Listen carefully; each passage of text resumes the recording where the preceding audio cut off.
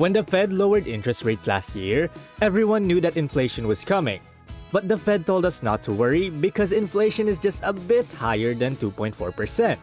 But if we look at what's going on, we can see that prices have gone up a lot since then. I don't just mean the prices of houses, stocks, and other assets. I also mean consumer prices.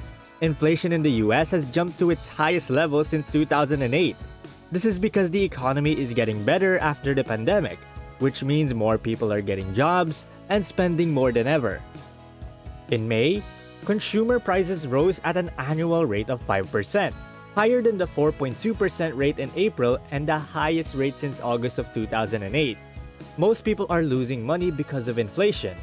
But surprisingly, some people are making money because of this. Really? Is there a way to make money off of this inflation? Yes! You heard that right. And in this video, we'll take you to the 5 ways rich people make money with inflation.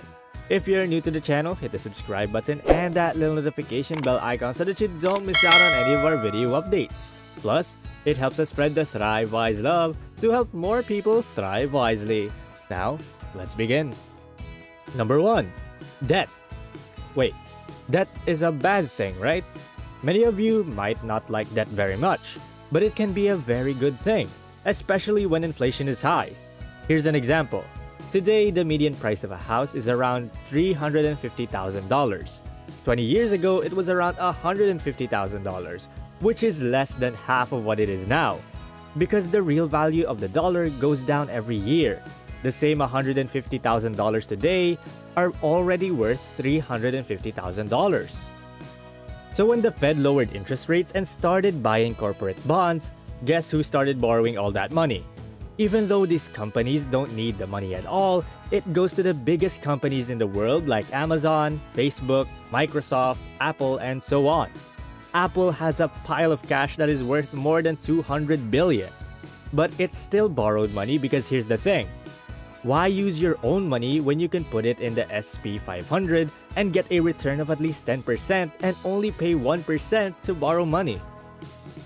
Even if you invest that borrowed money in your business and get a return of 5% on it, you are still making a 4% profit.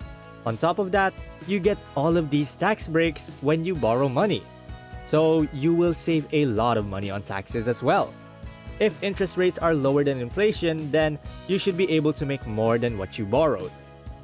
Number 2. Hold real assets. Most people don't realize that currency is just like any other good on the market, with a price that is set by demand and supply.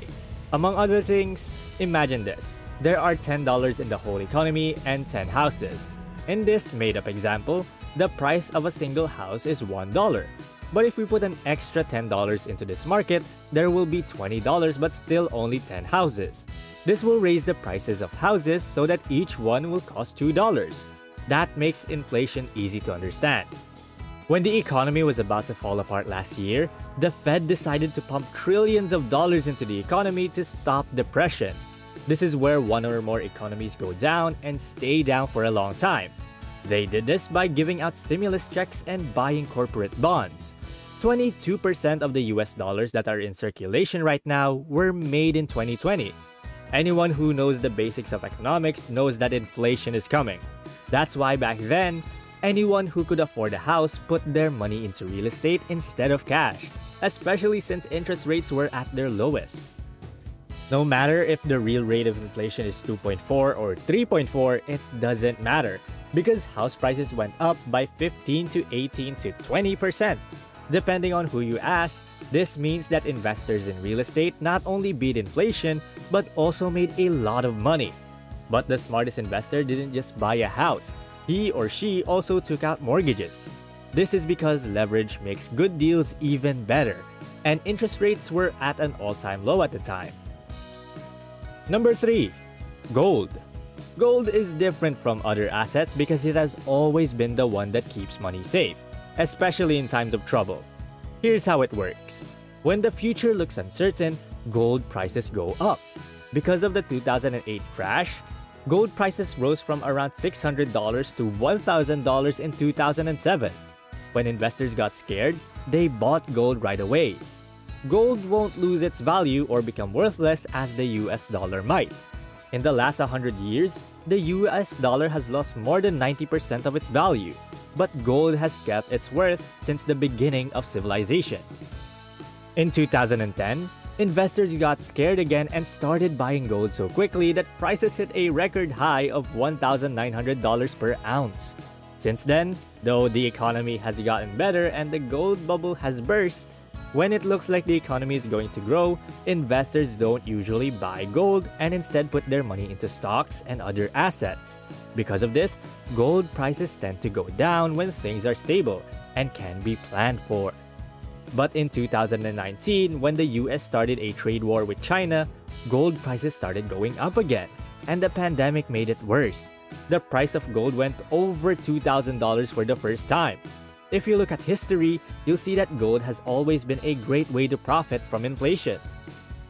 In 1973, $1 was a lot of money, but now it barely buys you candy.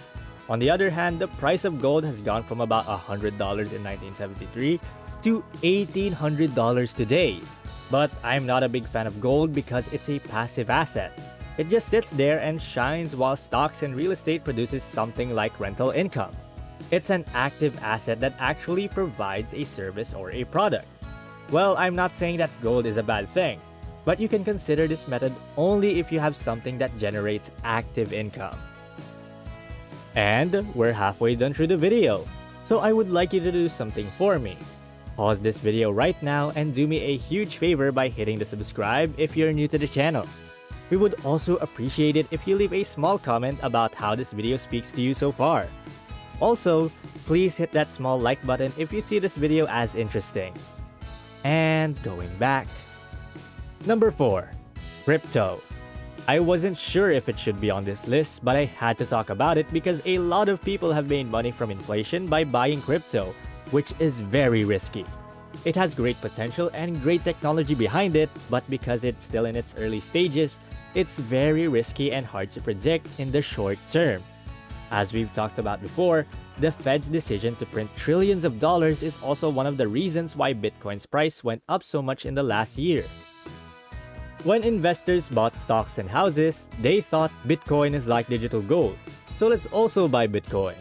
A lot of people who didn't care about Bitcoin before the pandemic don't remember that it was only worth about $8,000 at the time. Before the trade war, the price of a Bitcoin was only $3,600. If you were interested in Bitcoin when most people weren't, you could have made a lot of money, and since the smartest people got in before everyone else, they have grown their wealth by 10 to 20 times more. Number 5. Stocks. This is the best choice for me. Even though stock prices haven't gone up by a few thousand% like crypto, they are much more stable and less risky.